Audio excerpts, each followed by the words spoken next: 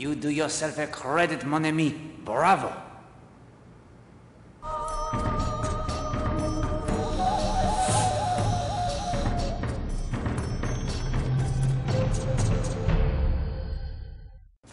A discovery of significant importance.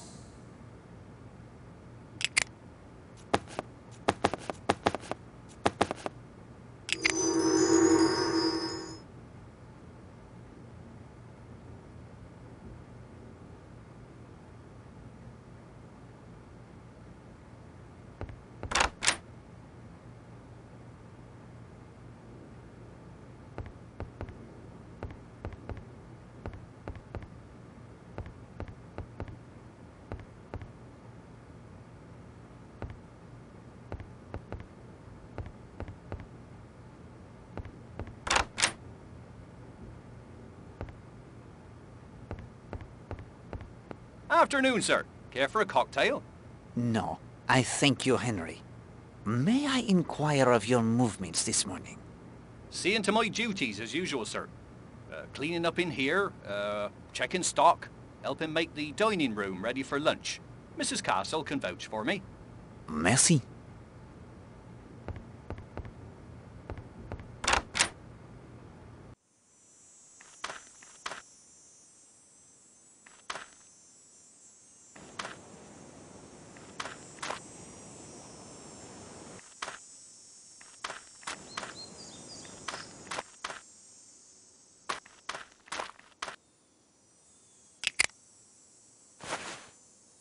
Hello. What have we here? Mrs. Castle's wire recorder. I'd almost forgotten about that.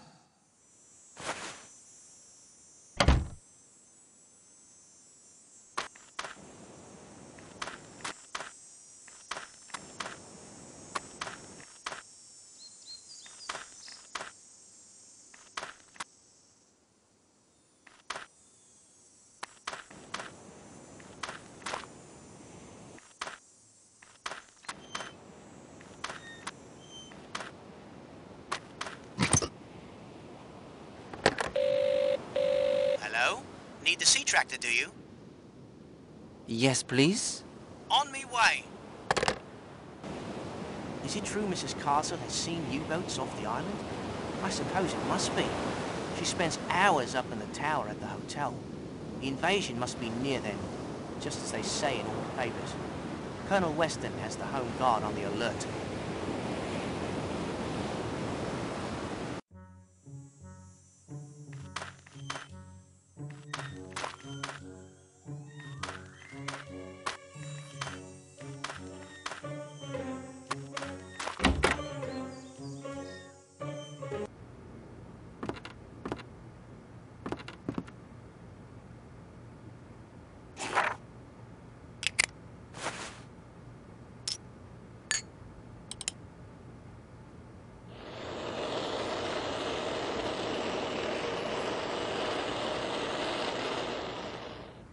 The sandwich tin from the cave? It contains heroin, beyond any doubt.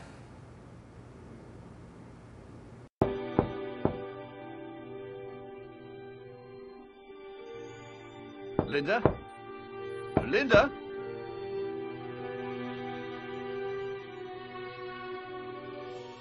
Linda, dear, I'm having dinner in my room. Would you like to join me? Linda? Linda?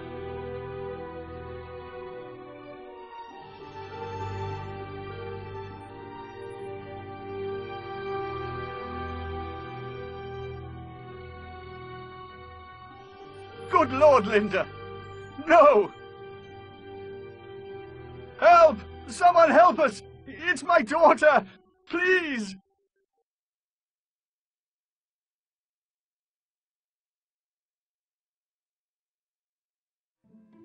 The doctor was called immediately. Mademoiselle Marshall's stomach was pumped. It was a near thing, but she was safe. Thank God.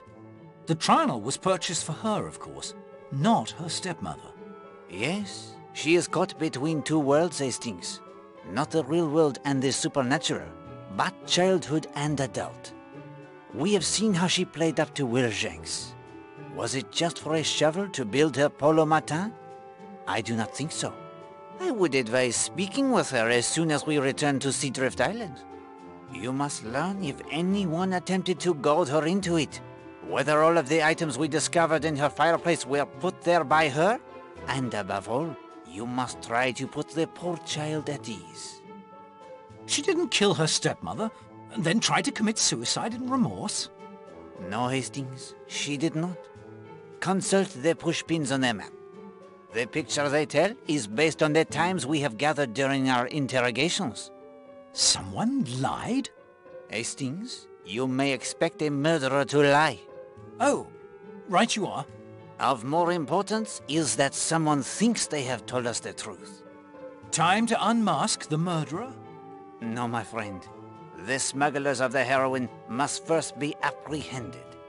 They are the last obstacle that stands between you and the true secret behind the murder of Arlena Masher. For them, a small trap must be laid. And so, what do we know of the smugglers? Tell me who you think is involved.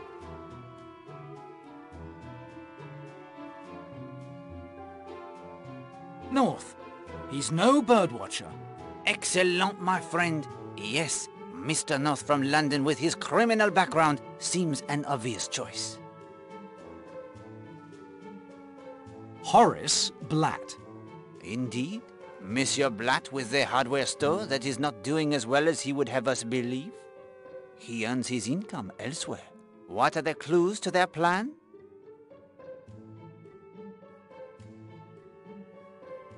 The color of Blatt's sails. Red and white. Oui, bien. What do they signify?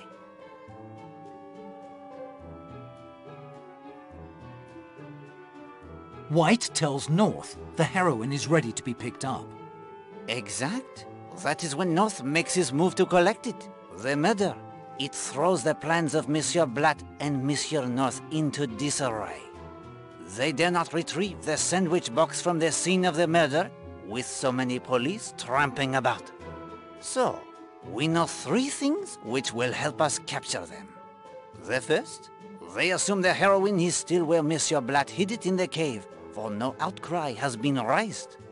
Second, once it is in their possession, the safest route off the island will be back through the tunnel they have used so many times before. And third, we have the means to stop them in their tracks. What do we possess that Monsieur Blatt must need most desperately to navigate the tunnels beneath the island?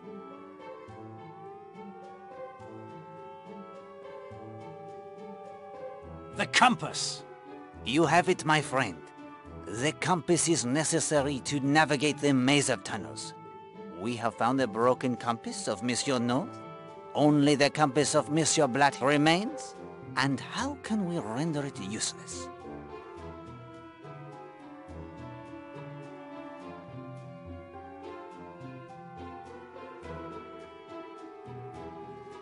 Throw it off with the sliver of magnet we found in the garage. Yes, of course. We return the useless compass to Monsieur Blatt, replace the sandwich tin, and the trap, it is set. Now all that remains before we return to Seadrift Island is the last clue concerning the magical finger of suspicion. Before you give me the last clue, may I see how I am doing so far? But of course, present the clues you have so far, and your interpretation of them. If you choose correctly less than half of the time, I will give you an additional hint, along with the final clue. Power was the first clue.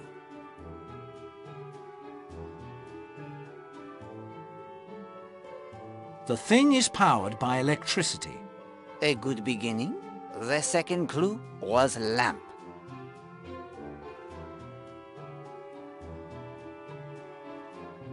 The finger of suspicion is powered by the same circuit as the lamp.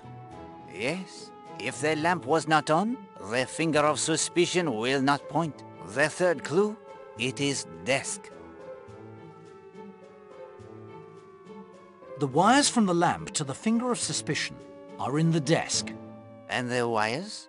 They are very cleverly concealed too. The fourth clue, it is drawer. You close the drawer every time you operate the finger of suspicion. Your observation does you credit. The power it runs through the desk. The drawer, it is a logical choice for the switch to turn the machine on and off. So, the finger of suspicion is powered by the lamp through the wires hidden within the desk. Closing the desk drawer closes the circuit to allow the current to flow. Clue 5 is an easy one. Magnet.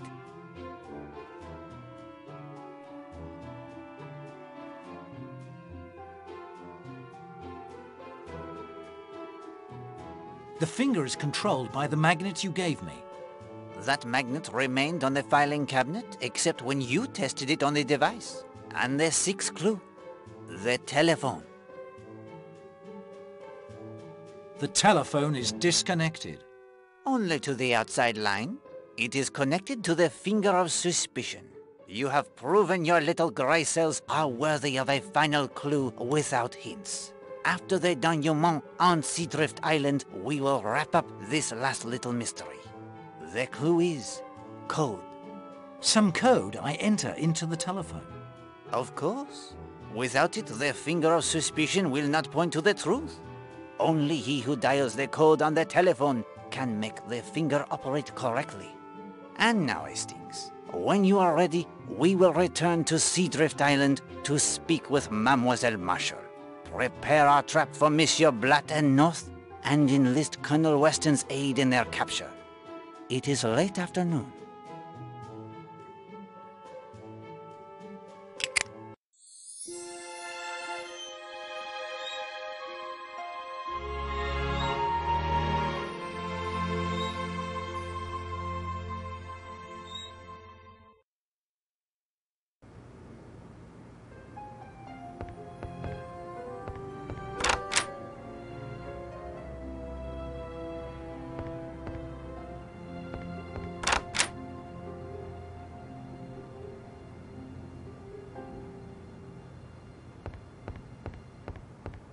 Mademoiselle, it is good to see you looking so much recovered. Thank you. Captain Marshall, it is necessary that I speak with your daughter in private. I can't allow that. She's still too weak. It is of the utmost importance. No. Monsieur Poirot, I know what you want to speak to me about. I should like my father to remain. Are you certain? Yes, Daddy. Let Monsieur Poirot ask his questions. I need to answer, and you need to hear the answers. Very well, Linda dear. Monsieur Poirot? Mademoiselle, it is not true that you liked your stepmother. No, I loathed her. She ignored me. That was all right. It was the way she treated Daddy I couldn't stand. Did your father and your stepfather argue? Daddy doesn't argue. He makes his point and then is done with it. But they often had differences of opinion. At school, you believed an instructor killed Millie Parsons. What? You and your friends had been experimenting with voodoo? The devil, you say? See here, Poirot. How dare you? Mademoiselle? Yes, Mr. Fell, he believed in it. He got us interested. We knew Miss Porter wouldn't believe me if I told her about Millie, about him grabbing her and the horrid things he said. You decided to dispense justice on your own? Yes. We fashioned a wax figure of him, got the nail clippings and the hair like the book said, then did the ritual at the polo matton we'd made. A pole in the cleared circle? Yes, it represents the centre of the world, power. Then we let him have it with the pins. It worked, Monsieur Poirot. You have to believe me, it worked. Because he believed as well, Mademoiselle, only that. Miss Potter found out what about the voodoo? She said we were persecuting Mr. Fell. I think she got suspicious herself, because she fired him at the end of term. You wrote threatening letters to your stepmother? I wanted to scare her. So she would be more susceptible to your magic? Yes. It sounds so stupid to say it like this. No, mademoiselle. Children are often powerless to help those they love. But you had felt your power at school. Is it not so? Yes, you're right, I did. I thought I could do something to stop her. And I stole Rosamond's typewriter and hid it in Mrs. Redfern's room so she would be blamed for the notes. That was wicked, I know. You created another doll. This morning early, I went out to the monastery ruins and performed the ritual again. Je vous ai battu, je vous casse, je vous maudis. Then I came back here and burnt everything. A little later, I heard she was dead. Don't you see? I thought it had worked. Just like with Mr. Fell. But I didn't want her dead, not really. I just wanted her out of our lives. Forever. Linda, dear. Oh, my child. I'm so sorry. Mademoiselle, did anyone tell you to take your own life? No. It seemed the only thing I could do. I will list for you the things I have found. All right. The book of voodoo rituals, the key to the monk's door behind which you hid the wire recorder, the stick pin in the hat with some wax still adhering to it, the hairbrush, the melted wax in the fireplace, human hair burned in the fireplace, green fabric burned in the fireplace. That is all, I think. But hang on. That's not right. Something? It is missing? No, that green fabric. I have no idea where that came from. I didn't burn that. Do you see it, Hastings? Even as she puts that typewriter in the room of Christine Redfern to throw suspicion on her, someone has the same idea. As I said, the pieces of green fabric that do not match the hat of Mrs. Marshall are a significant clue. Mademoiselle, why did you try to take your own life? After I talked to you, I came back to my room. I saw someone had been sifting through my fireplace. Then later, my puzzle box had been opened. But Linda, you can't have believed, not really, that voodoo killed Arlena? No, but I knew what would happen. Daddy, I know in spite of everything you loved her. And when the truth came out, and you found out what I had done, I knew you wouldn't love me anymore. Oh, my dear girl, I'll always love you. If you believe nothing else, believe that. Oh, Daddy, Daddy, I'm so sorry. Hastings, we are done here.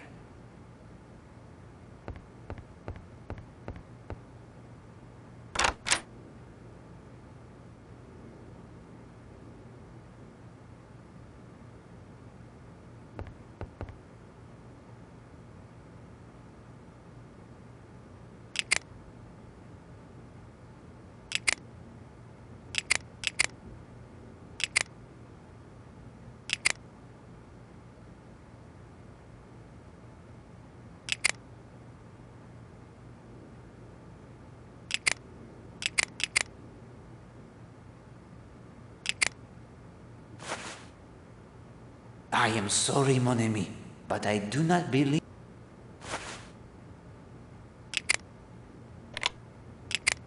Well, that's put paid to the compass, right enough. It's no good now.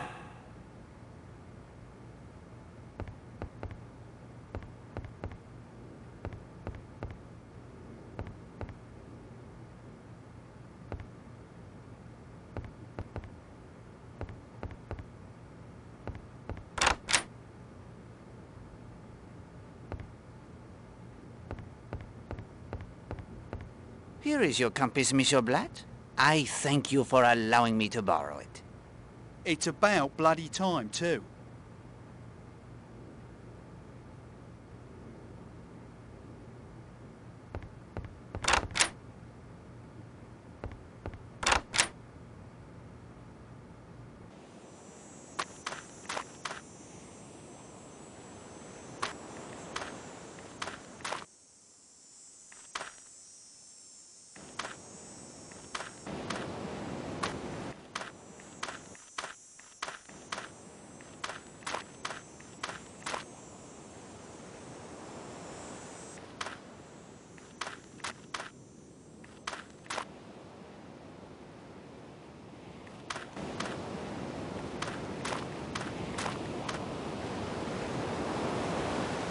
Can you row me to Cutter's Cove?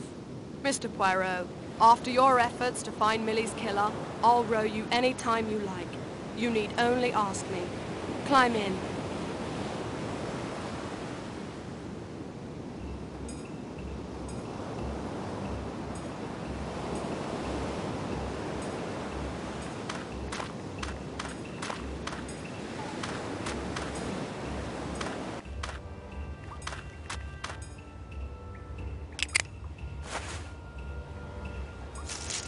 Cheese is in the trap.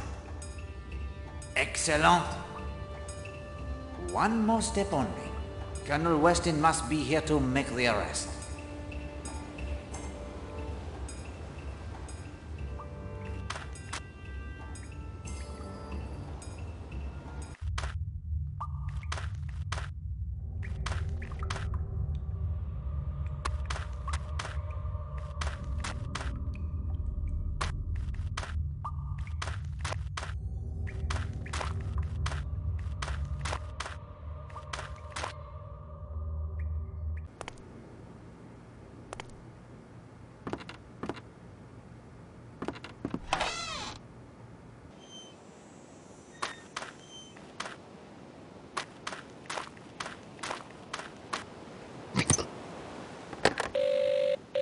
Hello?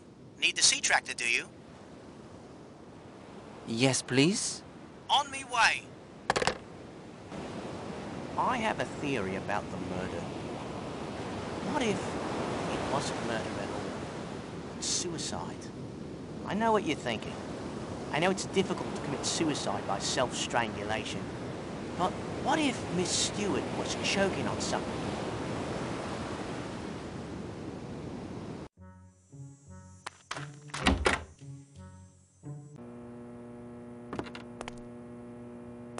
You seem in a very good mood, young man. I'm about to make 10 quid and won't Gladys be pleased. What is the source of your good fortune? It's the funniest thing. One of the guests at the hotel is paying me to help play a joke on somebody. I'm to lay off the island this evening in my motorboat, and when he signals from the hotel tower, I'm to pick him up and run him over to Thurlestone. It's a surprise for someone, but I don't know any more than that. We must learn more, Hastings.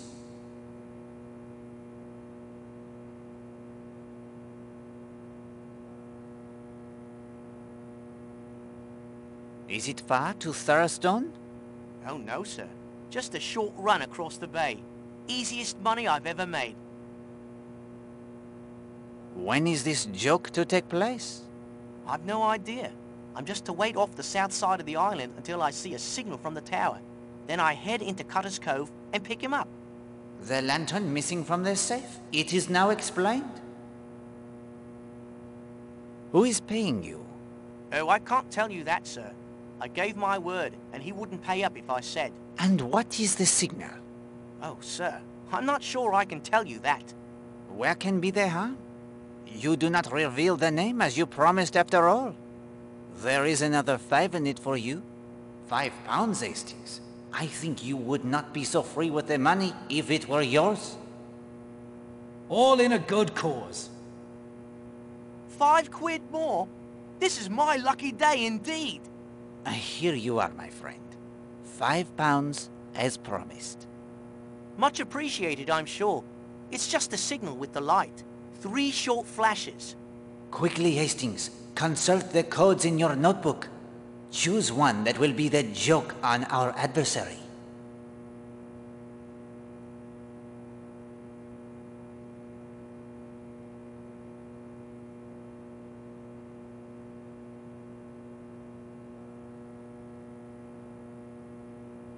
Three long.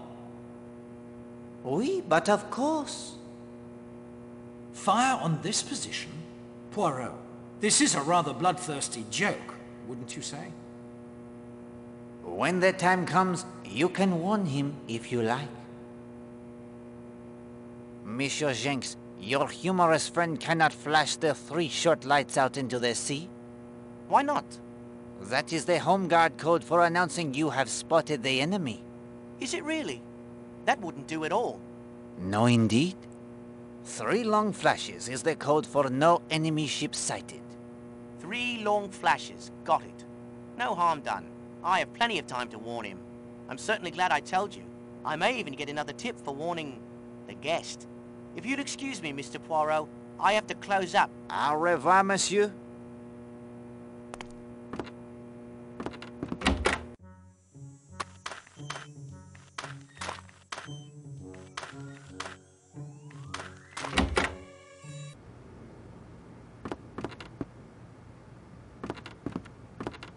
Hello, Poirot. Have there been any new developments? I'll say. What of Mrs. Castle? She met with certain individuals in Exmoor, then hopped a train to Southampton. Trying to leave the country is my guess. She'll be detained the moment she tries to board a ship. You are watching her associates, I assume? Scotland Yard is on it. Any report on Gideon Fell? He's being questioned as we speak. I hope to have some information before the night is over. What of Monsieur Jimmy Nash? Nothing yet, Poirot. Scotland Yard has promised to bring through sometime tonight. It is time to clear up our remaining mysteries. I need your help. Anything.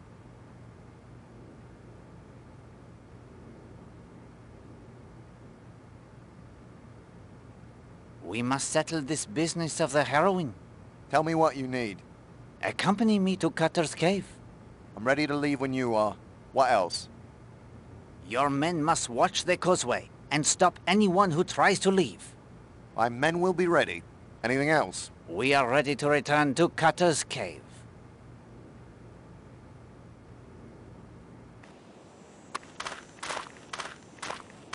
Colonel, perhaps you should descend to Cutter's Cove by the ladder.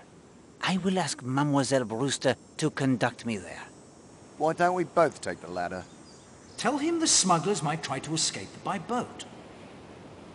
If the smugglers try to flee by boat, I shall be ready. If they try to make their escape via the ladder, you will be there to apprehend them. On my way. Thank you, Hastings. You appreciate my suspicions of the ladder. The sea, it does not appear too rough? Poirot, you can't fly to Cutter's Cove. Fly? No, no. Flying is not for Poirot.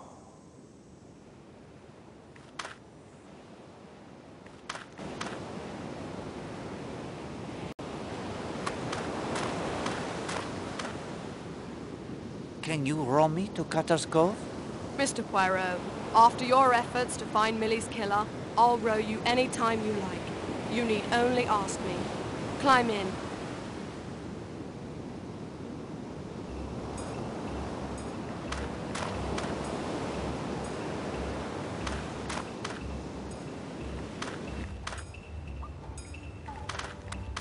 I say, the heroine is gone.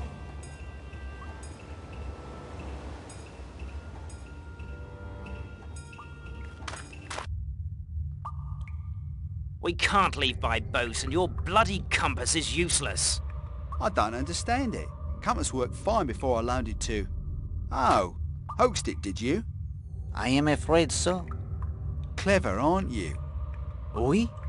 May I borrow the compass once more? I guess you've earned it.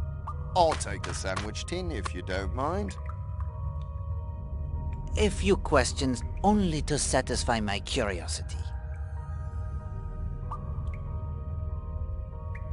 You received the shipments from a larger vessel at sea? Yes. Monsieur North, you picked them up in Cutter's Cave. Yes, once I saw the all-clear signal. The cells, of course. Of course. Red to tell Monsieur North the shipment it was not ready. White to inform him that he could pick it up using the tunnel from the smuggler's rest. That's right. I'd nicked a spare key months ago when the place was still open. Worked quite well for us until a U-boat took some pot shots at me when I was making the rendezvous at sea.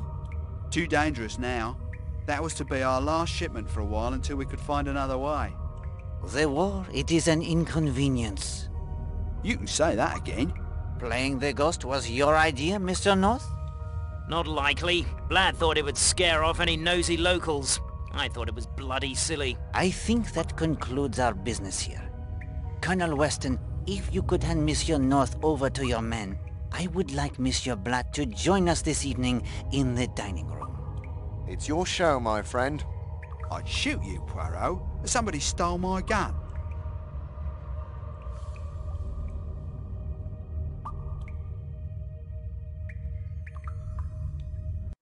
Eh bien, Hastings. The murder of Millie Parsons, it is now explained. The fifth columnist has fled and will hopefully lead Scotland Yard to other traitors. The practitioner of the voodoo has been revealed. The smugglers have been trapped with the goods, as you say. Only one target remains, the murderer of Arlena Marshall. Then you knew by now who had murdered Arlena Stewart? But of course, all of the clues are now in your possession as well.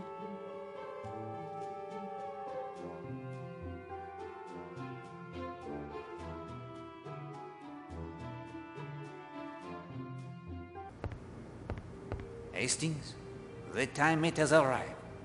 The crowning glory of any case. That sublime moment when the spotlight shines down. A hush descends upon the audience, and all eyes turn to Poirot. Tonight, however, the stage, it shall be yours. Some will listen in relief, others in anger at what must be revealed. And some will listen in fear as the net of truth slowly, inexorably tightens about them. Now, one thing only before we begin. Do you wish Poirot's help? I can whisper in your ear and guide you. Or, if you feel brave, I will sit back and let you present the case your own little grey cells have constructed for you. What then is it to be?